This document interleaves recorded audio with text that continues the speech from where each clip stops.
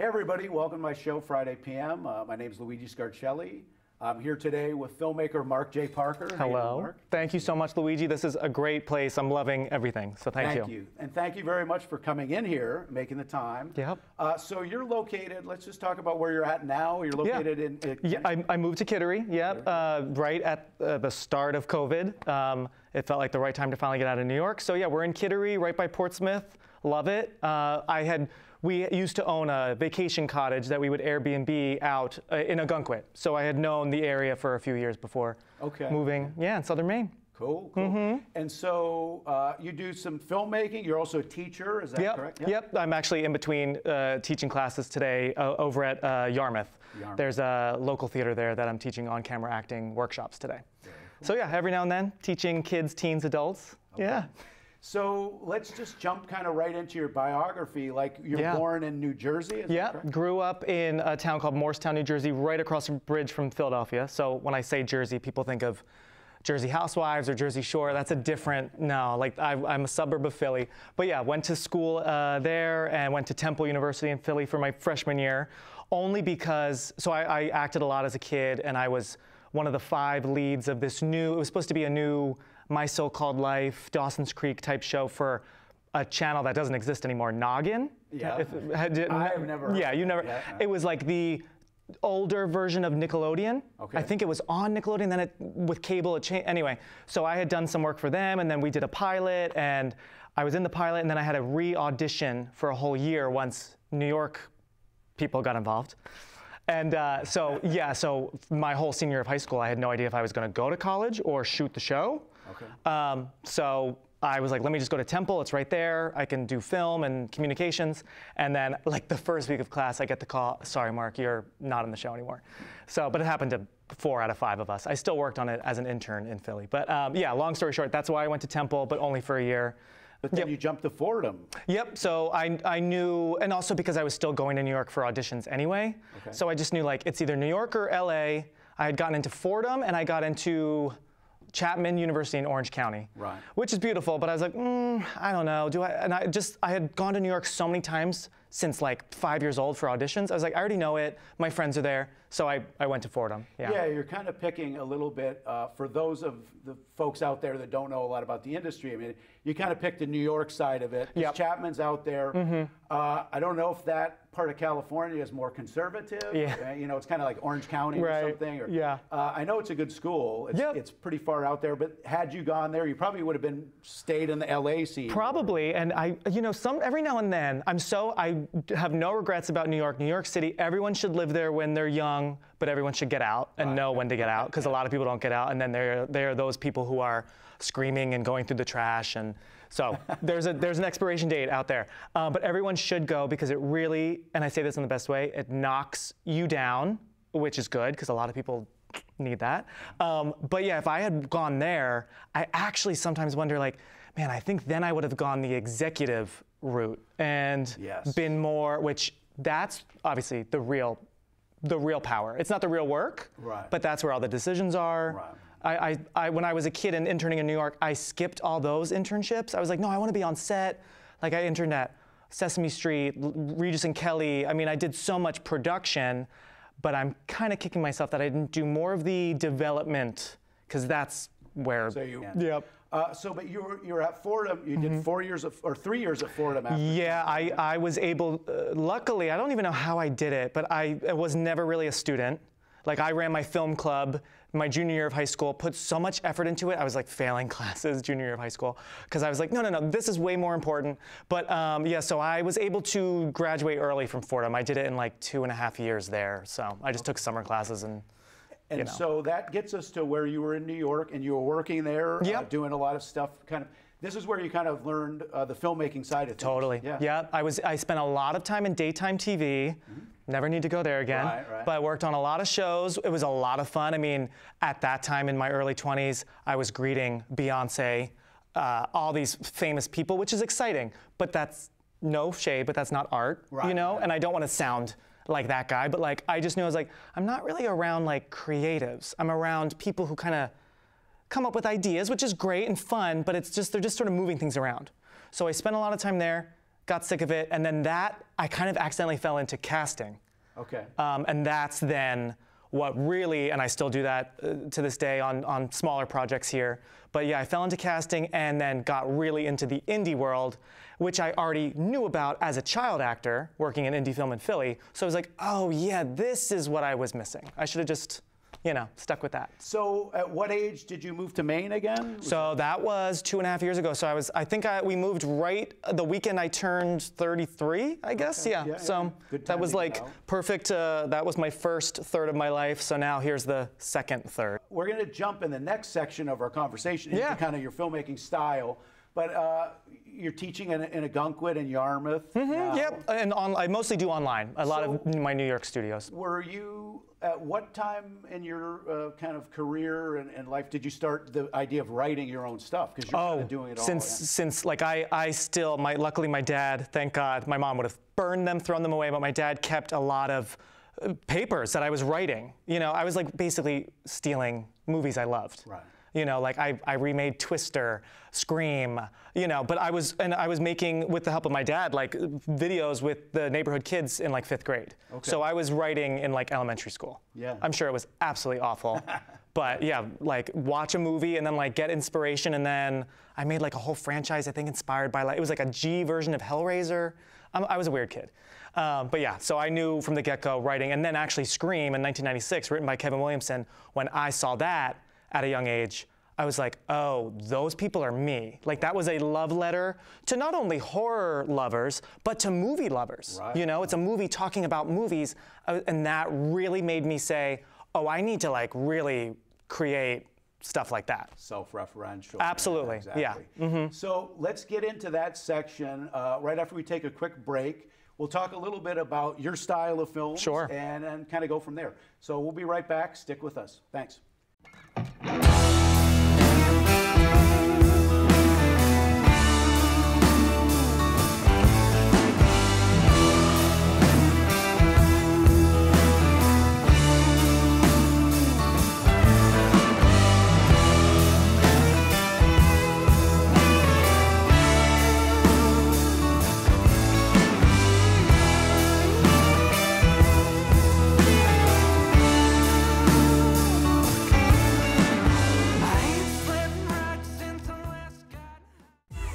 Coffee. Yeah. You love it. We love it. Oh, what's that smell? But how do you drink it? Who, me? You like it hot? Ah, so hot. Cold? Brr.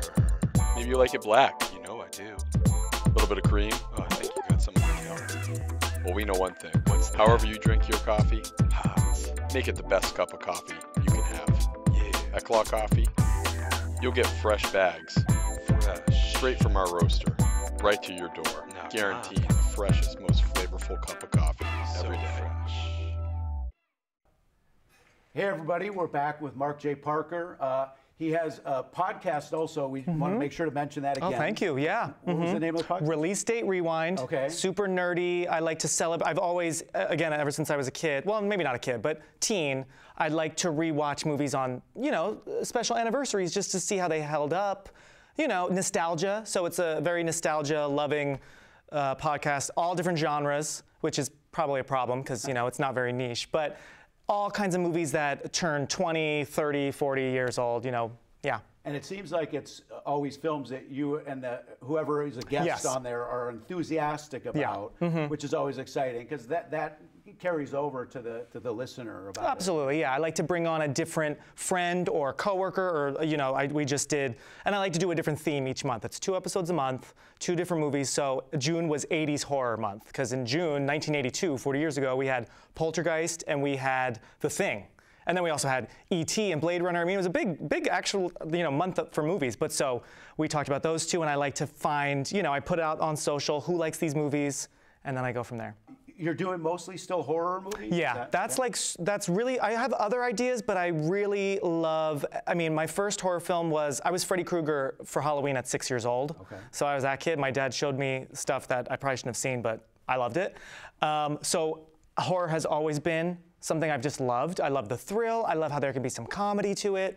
So that's, yeah, sometimes it might be more of a dark drama, like Family History is horror, but it's also a kind of just twisted family drama, you know? So all mixed genres, but yeah, I like the scary. But right now, let's take a look at your first film that got a lot of attention was the film Sticks. Sticks, is that correct? Mm-hmm. Yep. So let's take a look at a clip from that, and we'll come back and kind of talk a little bit about the theme, some ideas from that. So stick with us. Thanks. Lock it, please. How long do you guys think that guy was there for? I don't know, like a minute? I mean, he had directions to wherever he was going. Do you think that he was watching us? Oh. Guys, look, we're fine. Plus, even if we were in any real danger, we have this. Whoa, whoa, whoa! Oh my God, shit. Is that real? No. Yeah, of course it's real. Is that loaded? Well, yeah. Luke, put it away now. Okay. Okay, Jesus, guys, the safety's on. I'm shaking. I almost just pissed my pants. Me too. Surprise! Jesus, Luke. Oh, I forgot. When I came inside to get the wine opener and shut and lock the door, I heard someone's cell phone ringing somewhere. I don't get any service here. Mine's dead. Mine is upstairs. Oh, okay, that was probably it. Did you put your ringer on? I don't think so.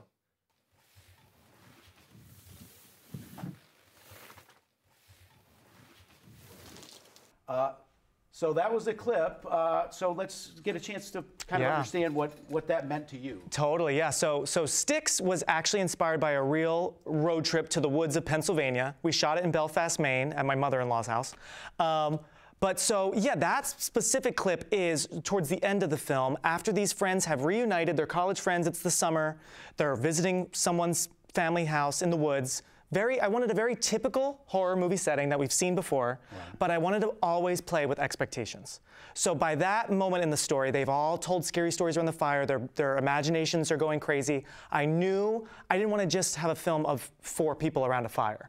You have to cut to what they're thinking, especially the lead character, and how, wow, what if like someone's actually in the house right behind us? And so by that moment in the story, things are getting actually kind of creepy, and there really is someone on the property. So now they're really all panicking in a fun way. You know, it's all kind of lighthearted. But like, should we like check the house? Like, what's going on? Now the reveal of a gun. So things are getting very serious when we don't know if they're just on edge or if there really is someone, you know? So I wanted to really play with, it's a house in the woods, what we've seen a million times, but is there someone actually there?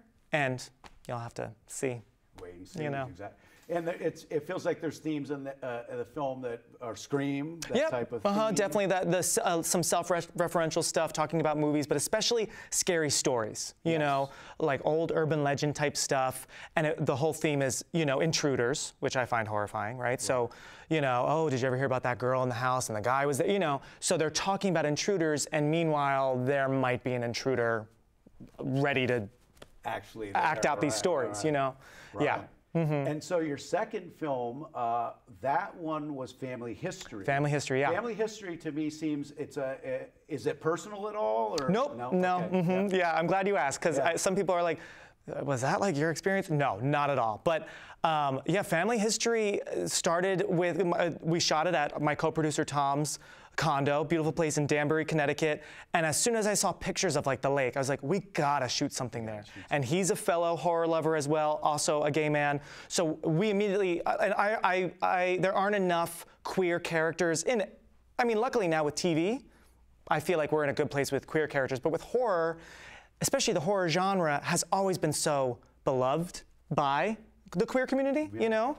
Just obstacles and thrills, and it can be campy, or it could be like, you know, you just see a lot in the, usually it's a female, you know, but someone who has to overcome the knife or the monster, or some usually male, conservative, you know, oppressive, you know? So that's kind of where I'm going with that. But yeah, Family History, we both knew it's gotta have a queer element.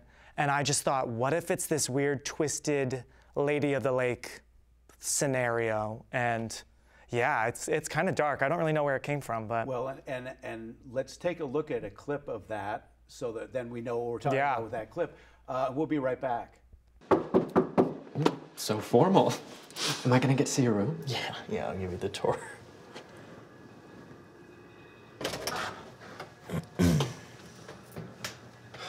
Hi.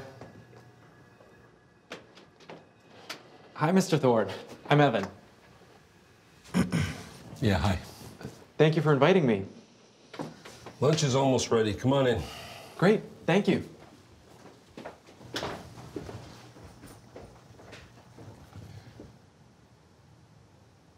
Oh, this is so beautiful. Oh, look at that view. Yeah, looks really great, Dad. I was just saying to Sam earlier, the lake is so beautiful. It's so nice that you have it right here.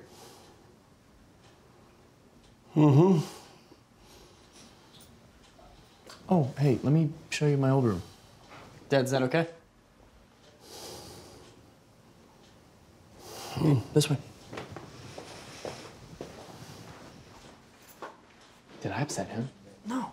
So let's talk a little bit more about that clip now that you've seen it. Yeah, I'm really proud of this film. It was a really good group of people. A friend from high school and also who went to Fordham, Brendan H. Banks, he has made great feature films. Just shot beautifully. This is a movie that I really am proud of. But so in this clip, I again wanted to play with expectations because I was very influenced by Michael Haneke, who did Funny Games. He's an Austrian filmmaker.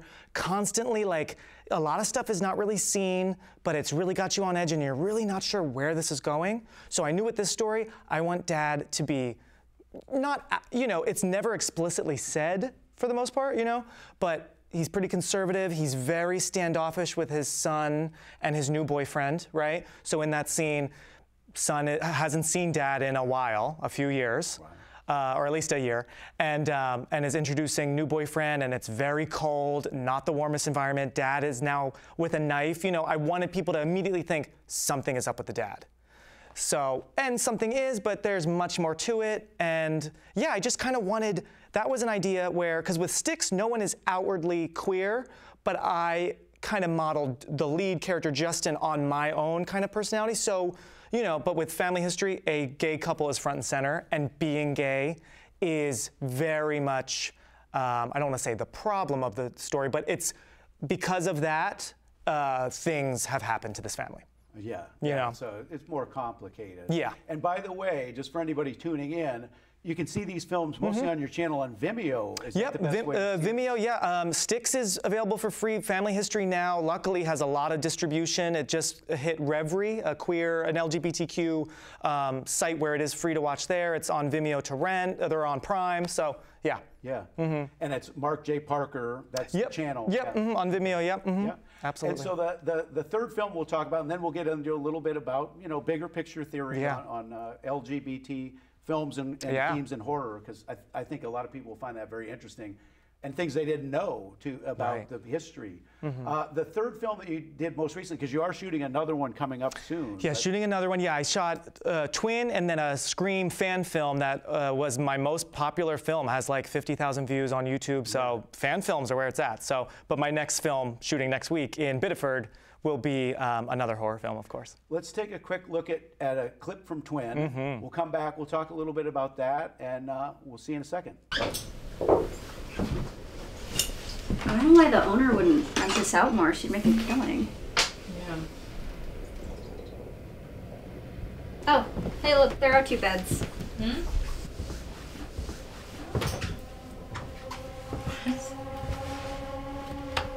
Do not use broken. Creepy. I could just remove it. I mean, that woman said she hoped one of the beds was gone, right? Maybe they just had an accident or something. So we're right back here with Mark. So let's talk about Twin. Yeah. This was the most recent. This was in a film festival that we had here at PMC. Yes, thank you, For Halloween films.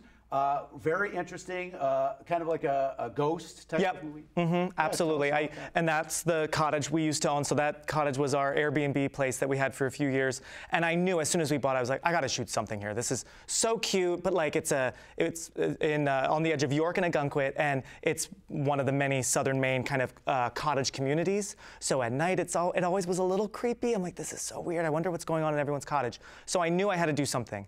So with Twin, with that clip, this young couple, again a gay couple, a queer couple at least, I wanted them to be front and center, but this time being LGBTQ was not the core issue. Right. I just wanted to take a fun, I mean it's dark and twisted, but I wanted to take kind of your standard sort of traditional ghost haunted house and just put a queer couple, because we have seen so many straight couples. Right. Let's just have two young women who are dating. They're on a vacation at the end of the season, you know, when things are cheaper.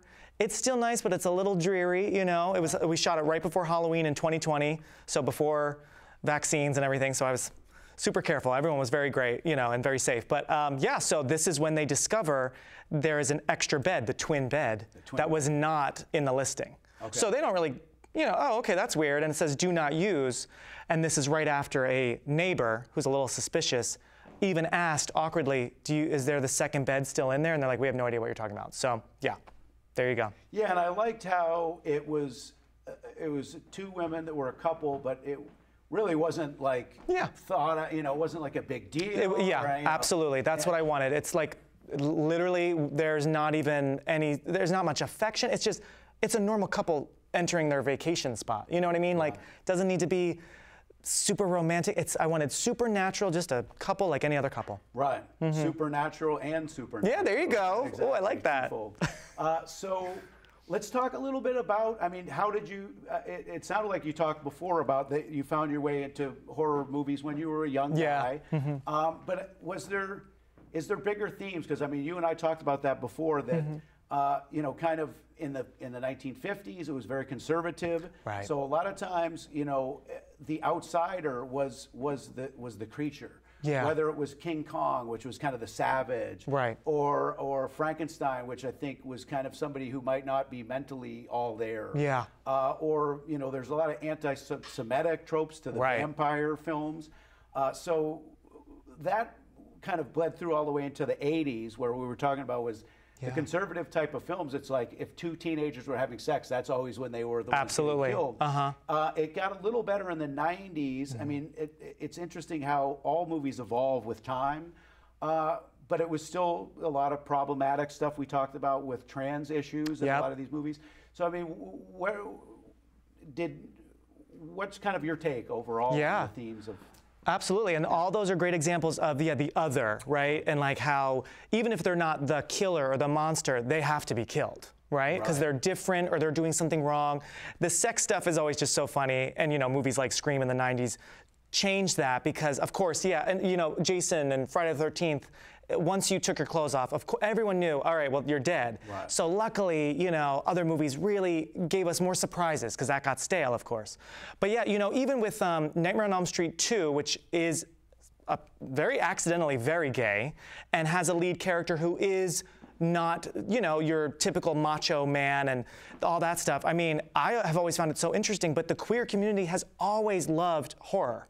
You know, other queer people that I've talked to throughout my whole life, it's like, oh, we could go talk for hours about these horror movies because it's a major obstacle, right? Trying to survive, trying to be yourself and survive and not be oppressed in some way, not be hurt, you know, whether you're man, woman, anything, you know. And I think a lot of gay men, you know, see themselves in the final girl, you know, running away from the men who maybe want to have sex with them or want to kill them, right? So, yeah, and I all those things about these characters being the other, I just wanted to really, I don't know what it was. Just one day I woke up, I was like, yeah, I kind of want to always have, if not an outwardly queer character, some queer actors, you know, just like a queer essence. Because I know obviously there's me, but there needs to be even more that we see on screen. You know what I mean? So, I think that, well, it's interesting because a lot of film noir, a lot of those undertones as well.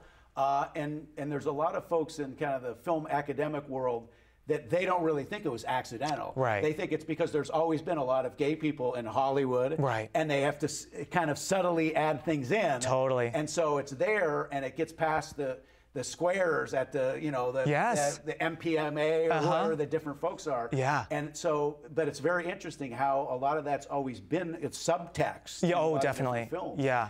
And so, do you want to tell us a little about the new film you're working on? Sure, that's cool, yeah. So my next film that I'm about to, I just finished writing it. I'm constantly revising it, but it's called Casting Kill. Okay. So instead of Casting Call, Casting Kill, inspired by My Time Casting. Yeah, it's, you know, I'm realizing now, I never actually realized this, but every one of my shorts, I've made 5, I guess, professional shorts, they're all kind of about the dangers inside, you know? And so here, you know, I think there already has been a recent short film about a casting director doing the bad stuff, but I had this idea long ago where, no, like that to me is, been there, done that. Because casting people already, even as a male acting teacher, like I was just teaching kids, parents look at me and are like, okay, so I go, I'm like, it's safe, trust me, I don't really want to even be here with your kids. You're good, I'm not going to do any, you know? But so teaching and that, as the casting person, they're actually the least dangerous. Yeah. We want to get the job done, we want you to be good, and like, I got my own life to live. So the whole casting couch thing, I thought, yeah, I've been there, done that, that's one angle. No, the danger is an actor. Yeah. Because lots of times when I've cast, especially when I was at ABC, and you know, the idea is a last minute shoot is happening tomorrow. So the casting director has to work late, it's around 9 o'clock in the office, and there are no security checks. You know, I just look online, I'm like, okay, yeah, you look good. Oh, an agent submitted you, sure, yeah, okay, come in. I have no idea what could happen. Right. And so I was realizing that when I was traveling around the country, because I would do casting nationwide, and I'm like, I'm all alone in this studio. I mean, anything could happen. Right. Luckily, nothing ever did. I was scared once when a woman came super late. Don't ever do that, guys. Came super late. I'm like packed up, and her boyfriend or husband was very aggressive, saying, please, we drove hours to get here. Pull your camera out, and he wouldn't leave the room. So I think that's just, you know, in the back of my mind, like, yeah, the casting people, of course some are predators, but no. The real danger is that one visitor who you have no idea what he has in his pocket. Right. And as an auteur, have you ever directed anybody else's scripts or only your own script? I've been asked every now and then. I almost did one, but it fell through. I was asked just earlier this year, but it was long story short, no, I haven't. I'm open to it, but I've learned, especially with indie filmmaking, writers were very protective of our work. So if you're not going to direct it and someone else will, it kind of can't fully be your work anymore. And so, you know, like the last time I was asked to do it, I really thought about it, but the writer-producer already got his DP, already had people that I would not have worked with. So let's just make sure that we plug all of your stuff. You have the podcast again. Release date, Rewind. Yes. Films that are on Vimeo already. And the upcoming film, definitely check that out. Yeah. When can people see that? Maybe in a couple months from now? Yeah, I mean, it always takes me like at least like 6 to 8 months in post, because then I'm working on other stuff, and you know, money's very little, so it's like, yeah, of course, you know, but yeah, hopefully next year, you know, I really have high hopes for this one. I haven't been able to get into any of the higher tier festivals. I'm probably naive. I think, at least on paper, I think we can get it somewhere, but yeah, definitely festivals next year, somewhere. Well, look for all those things. Thank you very much. Thank you, Luigi.